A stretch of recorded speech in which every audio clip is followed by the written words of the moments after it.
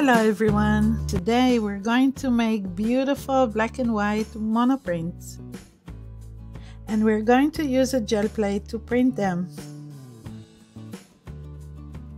And at the end of the video I'll show you all the monoprints I made today and let you know which one is my favorite. Okay, so let's start now.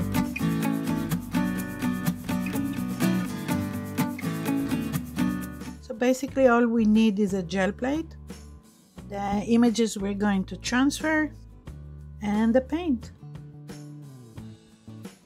And I'm only going to use a black and a white paint. Very minimalistic. The photos I'm going to transfer today are printed with my laser printer on standard copy paper. I will link to all the supplies I'm using, including my printer, in the description below. I'm not sure you can tell, but most of these are photos I took in Los Angeles, Beverly Hills, and Hollywood. I feel like I don't often use my local photos, but I will today. I applied the paint to the gel plate, and I spread it using a brayer.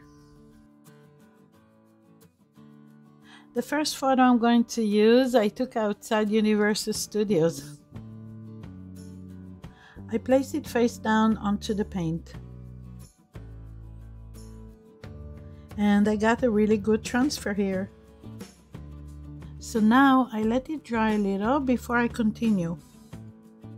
I apply a small dab of white paint on top of my transfer. And I spread it evenly. So today I want to try something new with you watching me. And I'm just making random marks in the white paint.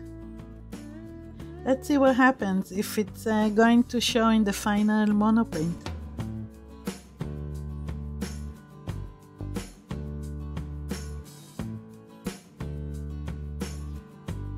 Now I'm placing the receiving paper over the transfer, and I'm going to try and pull the image onto the paper.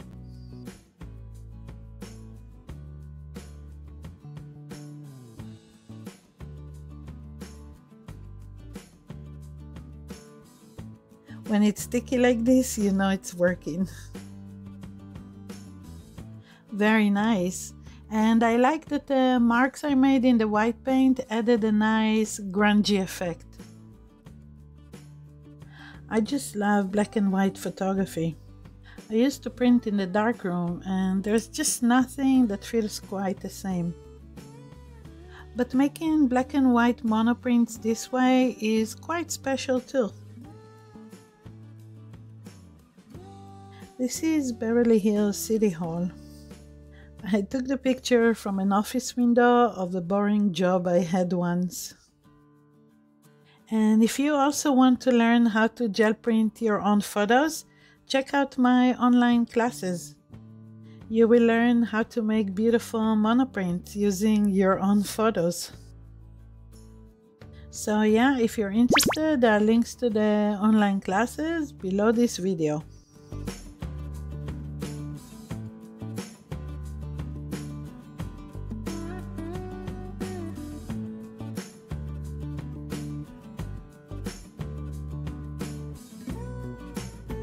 Next photo, I took it in Hollywood, and the street sign here says Vine Street.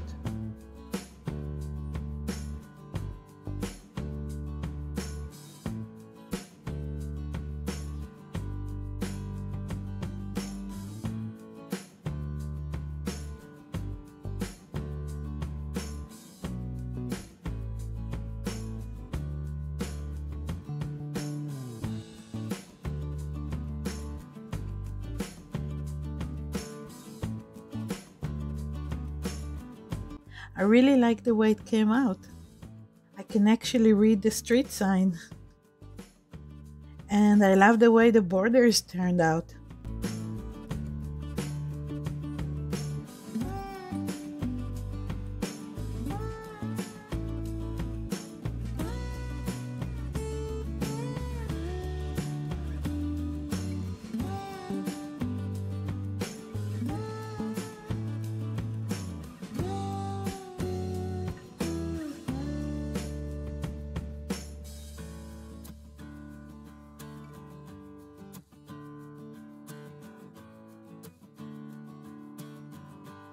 This one is a photo from Century City. I wonder if this bridge is still there.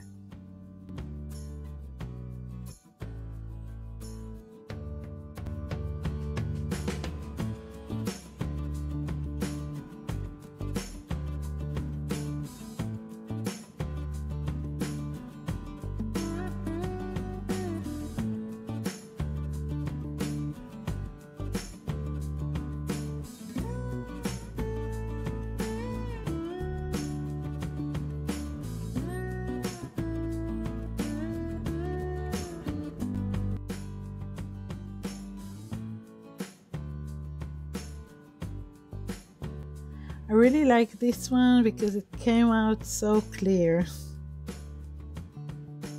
But I think this one is my very favorite one. What about you? Let me know in the comments below which one was your favorite one.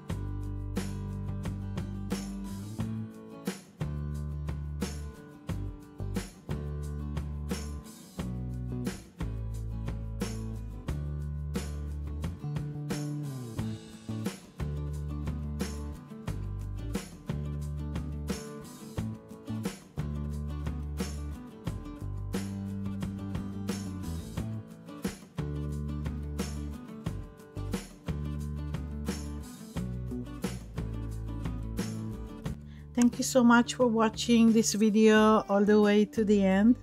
I hope you can like and share this video. It will help my channel grow so I can make more videos like this. Thank you so much, and I'll see you in the next video.